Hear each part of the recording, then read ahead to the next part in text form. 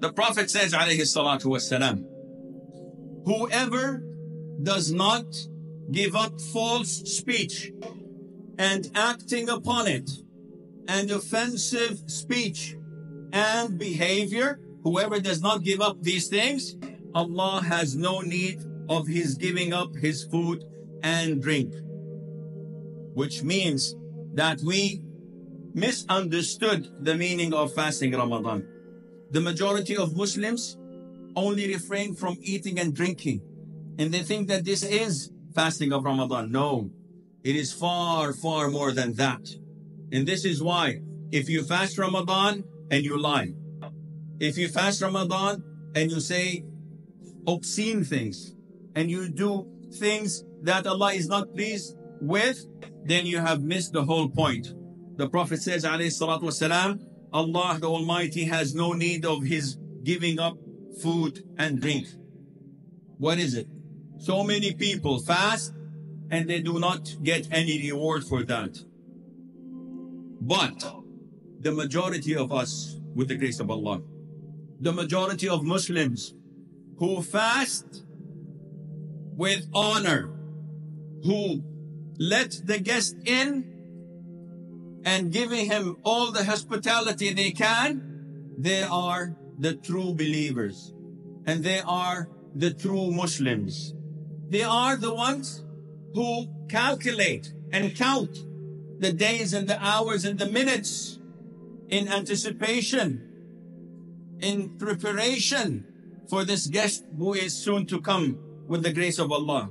They are happy and jubilant because they know that a great season of getting closer to Allah is soon to approach us.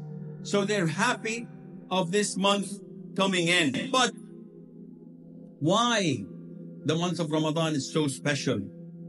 What is so special about it? It's very simple. It is the month of mercy. It is the month of forgiveness. It is the month that Allah Azza wa Jal blessed it so that it would have and contain the greatest night of the whole year. It is Laylatul Qadr. Imagine one night in this month is better than 1,000 months. And the majority of us don't even dream to live for 1,000 months. How many years is that? 80 plus? 80 plus years.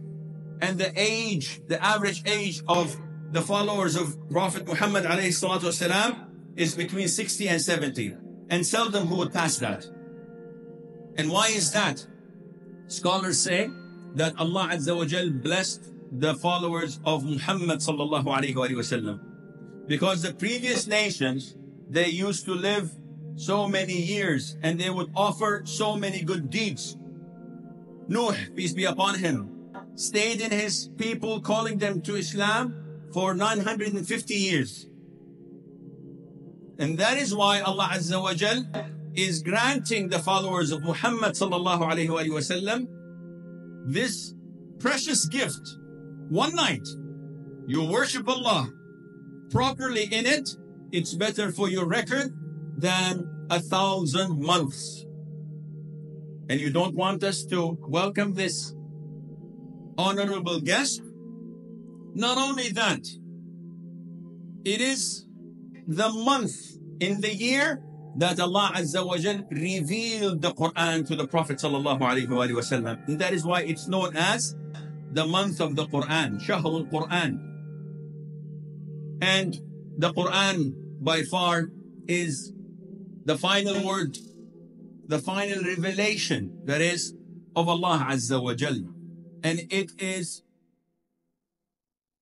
the miracle given to our Prophet sallallahu alaihi wasallam to the end of time.